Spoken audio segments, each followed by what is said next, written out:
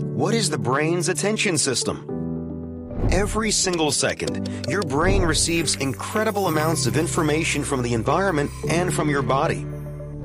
Background noises, objects we see, things we touch, and bodily sensations.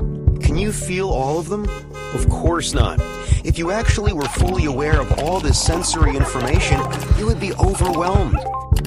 Your brain has the unique capacity to deal with all incoming information, and it is called the brain's attention system.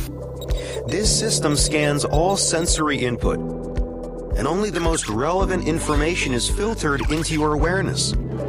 The less relevant input is usually kept out. In fact, you don't even notice most of the things that happen inside you and around you. How does this relate to pain? When this system malfunctions, it can become less effective at filtering out pain-related nerve signals. It starts treating every little nerve signal from a certain body part as super important and relevant. This may cause persistent pain.